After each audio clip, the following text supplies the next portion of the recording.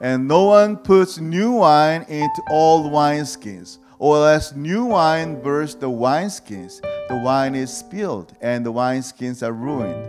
But new wine must be put into new wineskins. Amen, amen.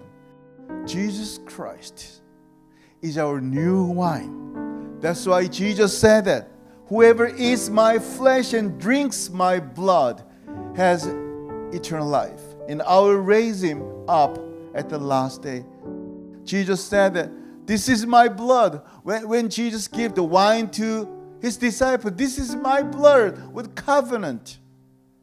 You should drink my blood. You should eat my body, which means you are in Jesus Christ. The wineskin is kingdom of God. And in the kingdom of God and new wine, Jesus Christ, you will live forever. And this is like the Lamb's wedding in heaven. I believe that Jesus is with you. Even though he is with you, if you don't let him as your king, he's still outside. He knocked the door. Behold, I'm still at your outside of the door. Whoever hear my voice, open the door of your heart. I will come to you, eat with you forever.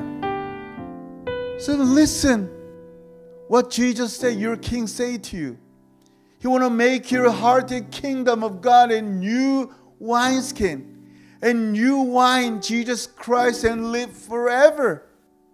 He want to be with you forever. So this is time to accept Jesus Christ.